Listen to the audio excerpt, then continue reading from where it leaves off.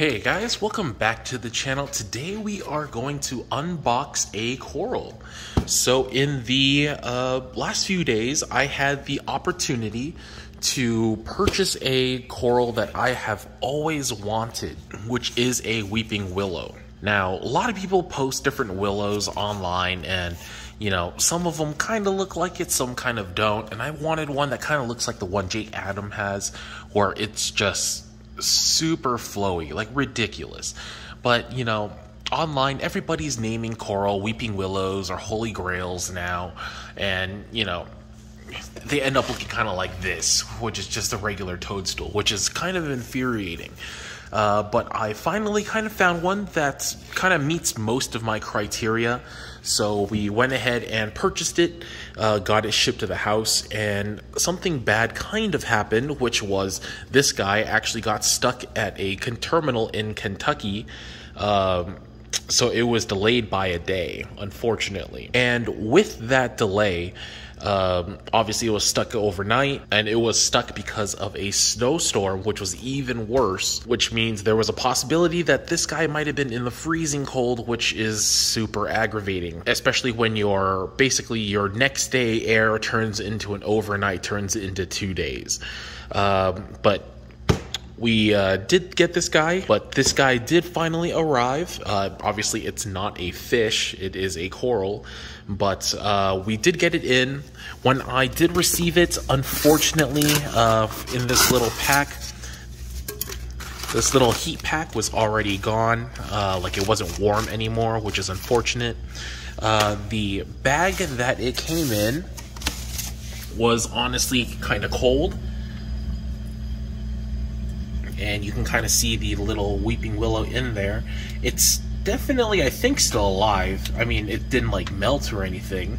But what I did is I've kept it in the tank for the last 3 to 4 hours. I haven't unbagged it yet. I just want to slowly let it bring back up to temp. Because the worst thing I could do right now is just shock the living crap out of this coral by directly placing it into the tank.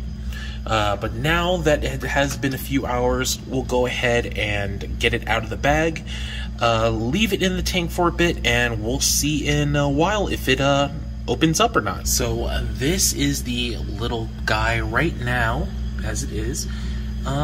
It doesn't honestly look too bad because I can still see the little bumps on top of the head. It is a little bit firm, but of course it's probably super strong because it is cold.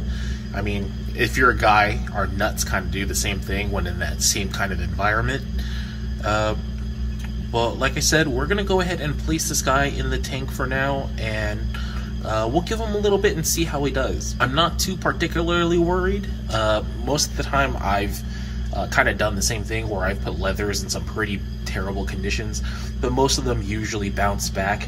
And to be honest, I did kind of smell it. It doesn't smell bad or anything, like it's rotting, so that's also a plus. But yeah, we'll get them right here next to the little outlet right here, so there is a little bit of flow, and we'll come back a little later and see how the little guy is doing. So it's been a few days, and unfortunately, as you can see, it's actually this frag right there.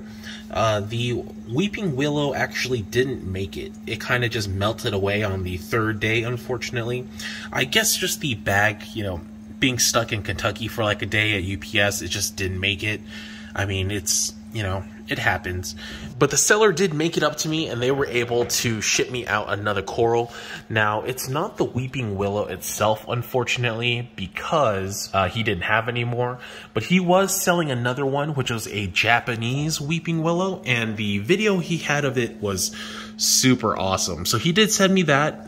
It's been about 3 days since I've gotten it. Obviously you can see it's still quite unhappy, but generally in my experience, leathers take, quite a while to get their tentacles fully out. They require a longer acclimation, which is perfectly fine. But yeah, we'll keep watching for this one. The other weeping willow obviously is dead. I do hope at some point I'll be able to get another one, and hopefully it'll survive, and you know, it'll be super nice. Then I'll have both. I did plan on getting both, but just one at a time. But at least I have the one, which looks super nice. I'll get that white one once I do have the chance, and it'll go along with this Tyree Toadstool. But that is pretty much it for today's episode. Hopefully these guys grow out super nice. Just that long polyps that'll give it real nice motion. But thank you guys for watching as always, and I'll see you on the next one. Peace.